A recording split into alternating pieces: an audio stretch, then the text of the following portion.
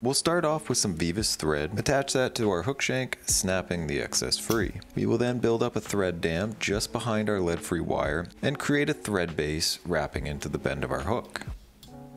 We're going to grab some 5-minute epoxy, mix it together and then paint it over the body of our fly. We're going to grab some rocks and sprinkle them onto the top of the epoxy until the body is completely covered or cased in these rocks. We'll reattach our thread to the head of the fly, grab some olive hare's ear dubbing, create a dubbing noodle, and wrap this right along the rock casing that we just created. We'll grab our dubbing brush, brush this free, giving it a nice buggy look, and grab a turkey tail.